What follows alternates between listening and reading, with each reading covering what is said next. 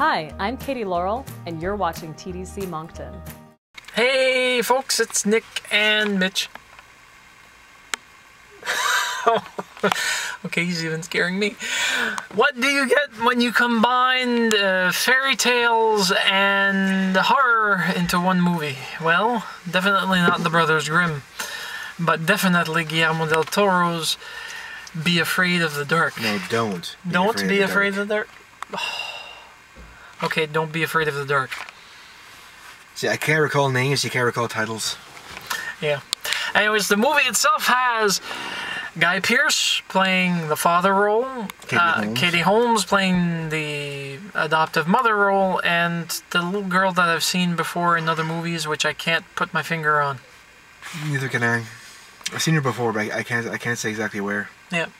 Now here's the funny thing: Guillermo del Toro did actually use these creatures in one of the Hellboy movies. No, he didn't. Yes, he did.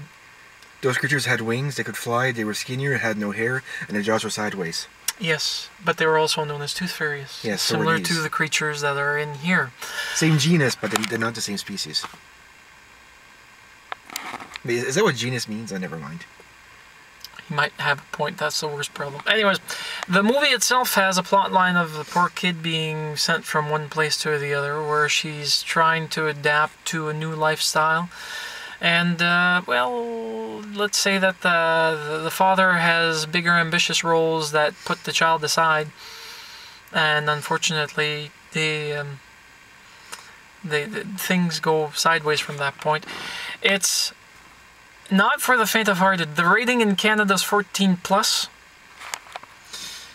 Yeah, it almost deserves more than a 14+ rating. I wouldn't go R. No, I mean, neither would I. There's no swearing, there's no nudity. There's some... It's probably 18+. Yeah, there is some very graphic violence. There is no nudity. No, there isn't. There's no swearing, there's I'd no love to have nudity. Katie Holmes fall on her back and her tits just pop out, but it doesn't fit. Oh. Tom Cruise will come and hunt him. That's what's going to happen. Yeah, very likely.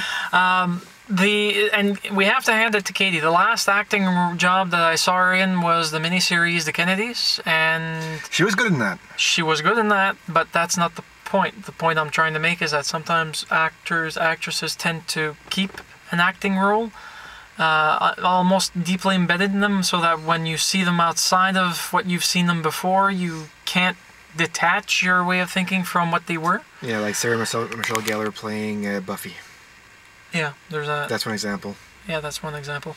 In here, Katie plays... And then, I think she was an interior designer, right? Yeah. Yeah. She plays an interior designer, and she plays a mother figure quite well. She was a reluctant mother. Yeah, a reluctant mother. Mostly because of Guy. It was because of Guy, and she had issues with her own childhood she hadn't really put behind her. Yeah. So anyways, the movie is just over 2 hours running time. I think it is 2 hours running time, because it only started at 6:50. 7.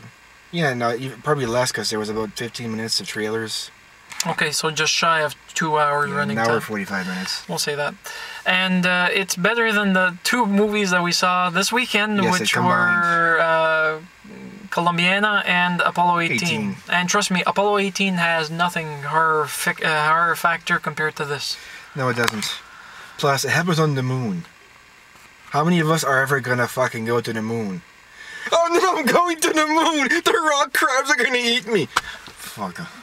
And for you folks who haven't seen the movie, well, that's not really a spoiler, because you have to see the movie to get the spoiler. Anyways, it's not a spoiler. Spoilers don't exist anymore. It's hopefully going to push you to go see the movie, or at least rent it when you want to go see it. But this one, you have to see, because you get to see great locations, great people, great acting, great horror. Yeah, I'm glad a company like Miramax made it.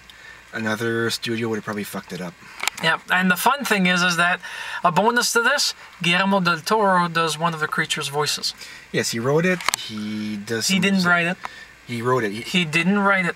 Somebody else wrote it. Both he and somebody else did the actual script for the movie. Oh, okay. Okay, so he worked on a script, but not exclusively. Exactly. Okay. No, he worked on the script, but he worked exclusively on the script. the story. This is based off of something. This is based off something he saw as a kid. No, this is something that he actually wrote, or something he read. No, when he was 8 years old, he saw a TV show. This is based off of, and that's what inspired him to do all the horror films he's done ever since. You mean the kids' TV show "Don't Be Afraid of the Dark"? Hardly. Or something like that. It was a story about... That's what a lot of people might say, folks. Trust me on this. We look it up. It doesn't go to that, because I've seen "Don't Be Afraid of the Dark" and it has nothing compared to this. So anyways, the movie itself is worth seeing in theaters because you get the shock factor. Oh, hell yeah. Or if you're going to rent it, watch it with no lights in the house. None. Or leave one light on and have someone who's already seen the movie knock it over halfway through. Yeah. There goes the electricity bill. Anyways, with that, 2 thumbs up from me. Oh, fuck, me too. And 2 thumbs up from Mitch. Yeah. Absolutely go see in the theaters. Well, from both of us, have a nice one.